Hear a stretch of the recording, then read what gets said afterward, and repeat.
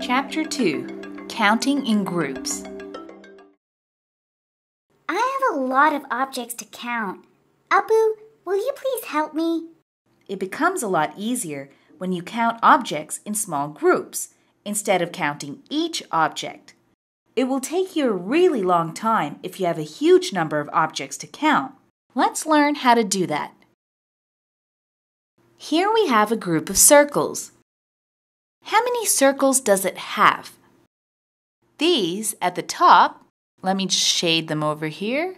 1, 2, and 3. There's 3 on the top, then there's 3. That's 1, 2, 3. So 3 on the bottom. It has 6 circles. What we just did was count in smaller groups. Else you would go 1, 2, 3, 4, 5, 6, which would take a while longer, don't you think? Let me give you a different example. Let's count this group.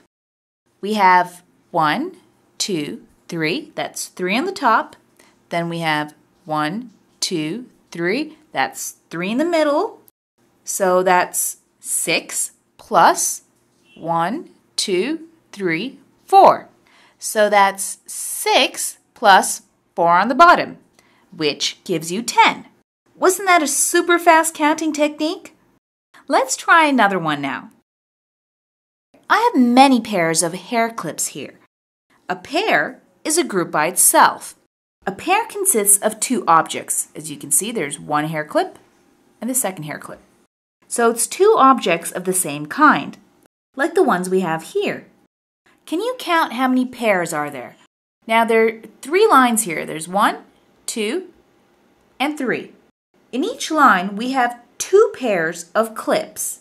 That is 2 plus 2 plus 2 equals to 6. That makes it 6 pairs of hair clips. So let's do that again with a different example. Okay, so if we look over here, once again we have 3 lines. There's 1 line, 2 line, 3 line. How many pairs do we have in each line? There's 1 pair, 2 pairs, and 3 pairs.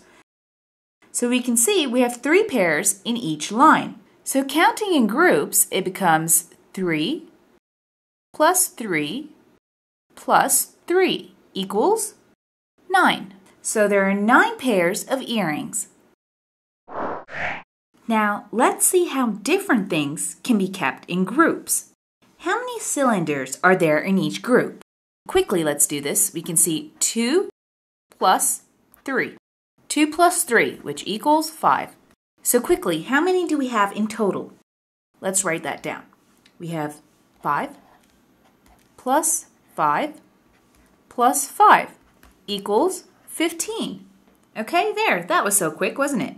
We have 15 cylinders. Now, let's see another example. Let me draw some grapes. Now, how many are there in each bunch? We can see that we have 4 up here, and then 3 over here, and 1. So that's 4 plus 3, which equals 7, plus 1 equals 8. Now, how many grapes do we have here? We know this first grape is 8, and the second bunch is also 8. So it's 8 plus 8 equals 16.